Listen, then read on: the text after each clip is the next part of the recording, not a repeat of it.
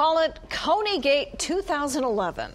For 4 decades, they had a gentleman's agreement, a secret hot dog that one company would make and the other would sell. And I would eat them both. And then, just recently, Lafayette, Coney Island, and its supplier, Winter's Sausage, couldn't agree on a price. Now, as Jason Carr reports, the breakup means that Lafayette's Coney dog is not the same.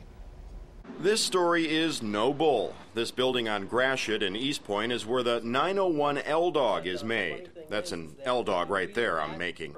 Until recently, the L stood for Lafayette, as in Lafayette, Coney Island, where I couldn't get the owners to admit they're no longer serving the 901 L. Did you really change your hot dogs?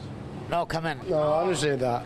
No? No, it's the same one. Same hot dog. Same hot dog. But it's not the same dog, and the 901's maker, Ron Eckert of Winter's Sausage, confirms it. It's a mutual breakup. The 901, the L has since been dropped, is a garlic-infused beef and pork hot dog with a special casing. You know what? You become a good connoisseur of hot dogs. I mean, I'm quite impressed with you, to be honest with you. But for 41 years, the only place you could get it was Lafayette. They were the only people that had them. You actually had code names for them? We had to, because when people would figure out what it was, they said, well, why can't I buy that one? I want this one, and that's what they would want, so we would change it. Now, anyone can get 901s, even in California. First shipment leaves here actually next Wednesday. And goes where?